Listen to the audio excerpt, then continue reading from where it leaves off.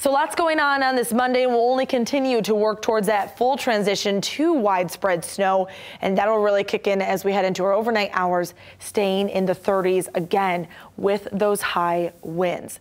Any of that rain that we had earlier has the potential to freeze and make for very slick and icy conditions out on the roadways.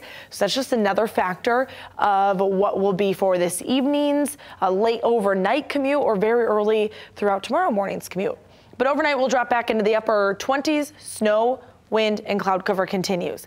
That winter weather advisory is already in place, continuing until tomorrow at 7 p.m. And here's a look at some of your snowfall totals. The highest north and west, the lowest south and east.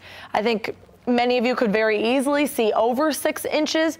So take the range of snowfall inches with a grain of salt that you could see over 6 inches in parts of our north and west communities. I think the brunt of this will come from midnight until sunrise.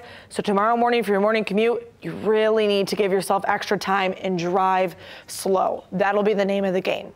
Tomorrow during the day, temperatures will drop into the lower 30s as the wind continues, and the snow looks like this as we break it down on Future Track for you. Very widespread all throughout West Michigan throughout the morning. Picture doesn't change all that much until we get into our late morning and early afternoon hours. That's when we're going to try to start to break this down, and we'll do even more so as we head into the evening. Our winter weather advisory expires at 7. I think that's when we'll really start to shut things down.